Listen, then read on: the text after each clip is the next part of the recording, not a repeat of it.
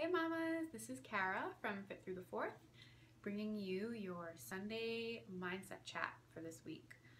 At 40 Week Fit, we talk a lot about prioritizing you. And it's definitely a common problem for a lot of moms out there. There's so many different analogies that go along with this. You can't pour from an empty vessel, put your own oxygen mask on first. You can't run an empty tank.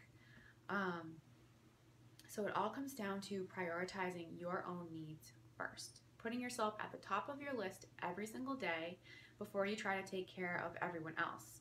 And if you do this, if you fill yourself up first, then everything else in your day kind of falls into place and you'll be able to actually achieve more in a day. So the problem is with moms is that mommy guilt is like a real thing. And as moms, it's hard to figure out a way to put your needs high up on your list of priorities while also taking care of your littles.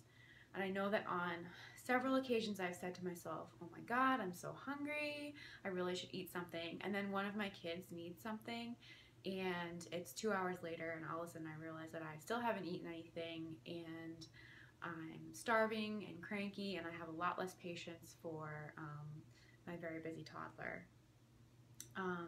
So if you think about it, if I had taken care of myself, then I probably would have had a little more patience, a little more energy, and just generally been a happier person. So if you're constantly wiped out and depleted of what gives you energy or what centers you, then how are you going to be able to present your best self to those around you? And it's not selfish to put your needs first. What's selfish is depriving your children and those around you of your best self.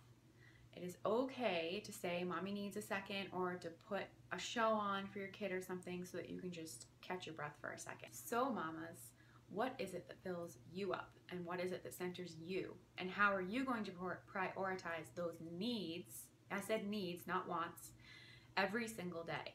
So start small, wake up a little early and enjoy a nice cup of coffee or tea while it's still warm. And while you're sipping your bev, you can sit quietly and make a list of all of the things that you're grateful for in your head.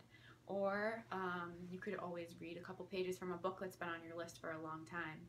If you're not a morning person, which I am not, when your husband or partner gets home, hand off the littles and go for a walk by yourself. Or, you know, take a nice long shower, listen to a podcast, put on some of your favorite relaxing jams. And most importantly, ask for help. We know that you can do this by yourself, but you do not have to. And that's something that was really hard for me for a long time. I thought that I'm a stay-at-home mom. I have to do all of this by myself. This is my job. But it's the hardest job in the world, and you need to ask for help. We weren't meant to do this 100% on our own. We were meant to do this collectively as a community of women and a community of moms. And that's what we're here for over at 40 Week Fit, to be that community for you. Every once in a while, try to do something a little bigger for yourself. Go get a massage, go get a facial, go out to the movies with your girlfriends. And when you're going about your day, make sure that you're checking in with yourself and label the feelings that you're having. I know for me, going from one child to 2 children has been a little overwhelming at times, and I need to check in with myself throughout the day and say, right now I'm feeling overwhelmed. I need to stop and I need to reset. And if that means putting on a show for my toddler while I can just sit and catch my breath, that's okay. We are giving you permission here at 40 Week Fit to put your needs first. So we want you to try it out, and we can guarantee that you'll have more patience for your kids, more focus during your day, and you'll overall be a happier and more pleasant person.